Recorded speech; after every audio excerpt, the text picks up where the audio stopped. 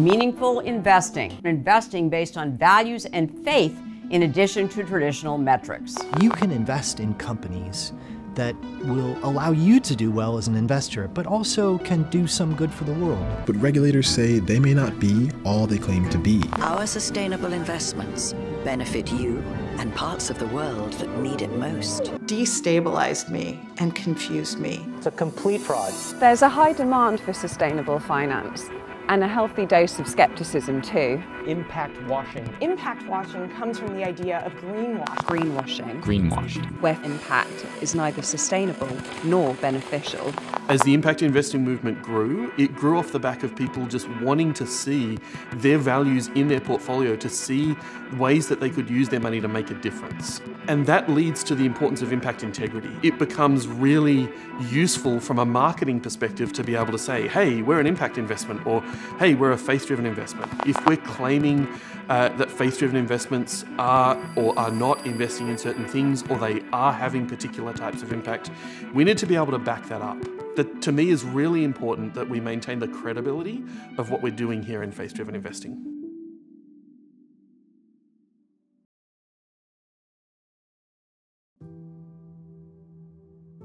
So I grew up in Papua New Guinea on the mission field, and it gave me a heart for people who live in different situations around the world. When I went to college, I knew that I wanted to do something with numbers. It was where I felt God had skilled me. Graduated and started working in the pensions industry in Australia, doing consulting work for corporate pension plans as they worked out how to maintain their funding levels and how to invest in a way that would help them to meet their objectives over time.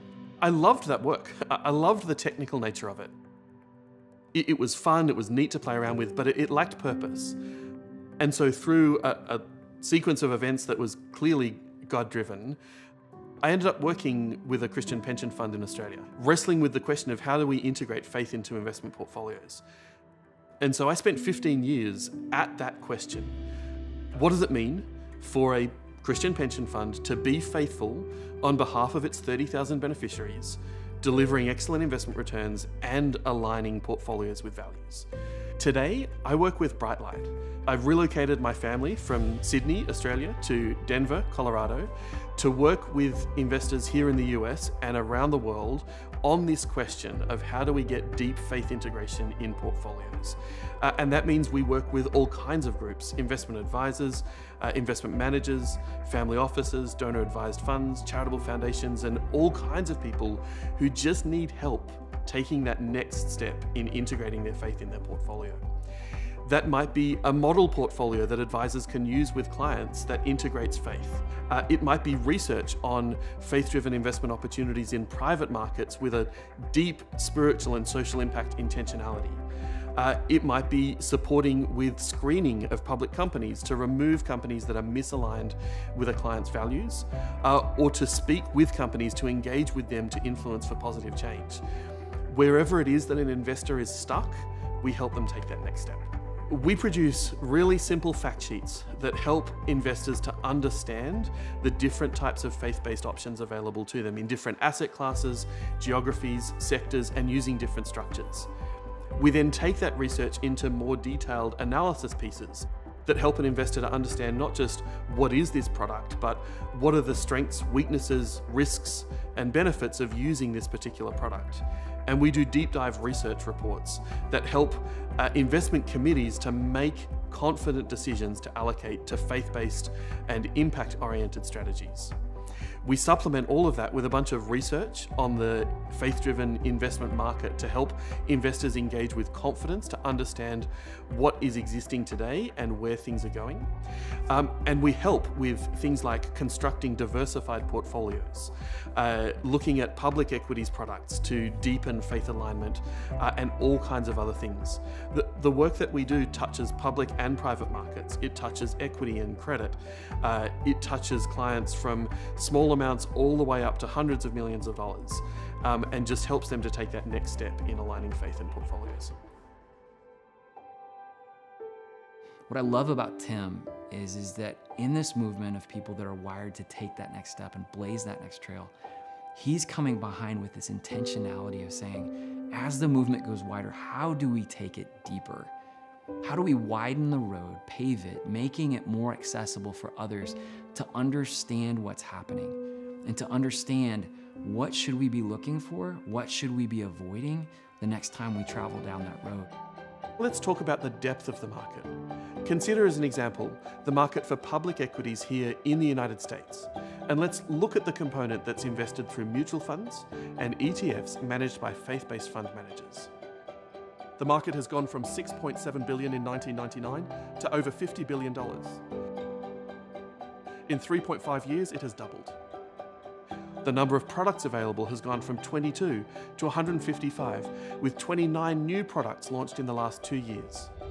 These are strategies available to everyday investors, reflecting a broad range of faith integration approaches and investment philosophies, active and passive, in the US and global, large cap and small cap, growth, core and value.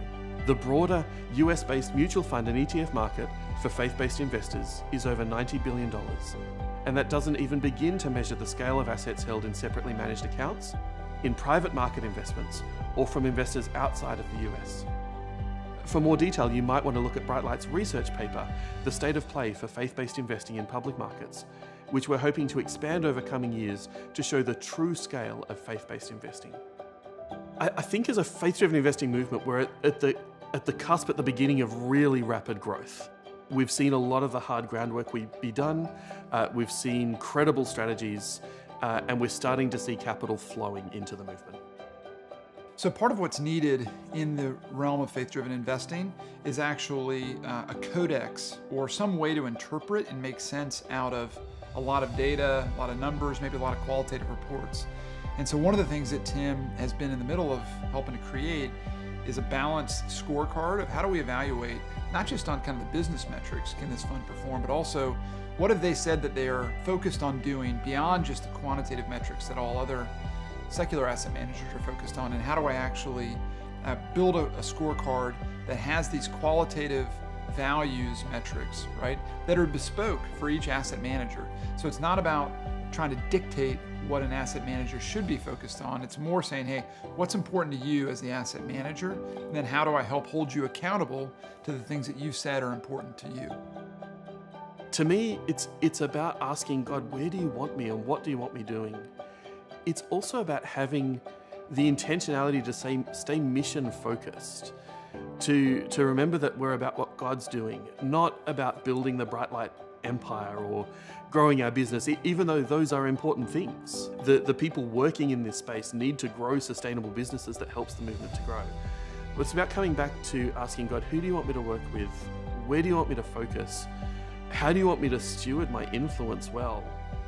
So I'm a huge fan of J.R. Tolkien. And one of the things that makes that Lord of the Rings trilogy so special is that the author uses unlikely characters to actually be at the center of the mission. These are not the people that you would expect to be leading the charge or doing the work, right? This is Bilbo, this is Frodo, this is his friend Sam. And what I love about Tim, the son of missionaries, right, who when you first meet Tim, he's probably not the epicenter of what you would think in terms of asset management, river guide. But he has a humility to him, and he has a quiet focus on serving his clients and serving the broader mission in a way that is, rarely seen over the last 12 years. And so I love his humility. I love his perseverance. I love the way he listens well and engages with clients where they are, and we need more of that.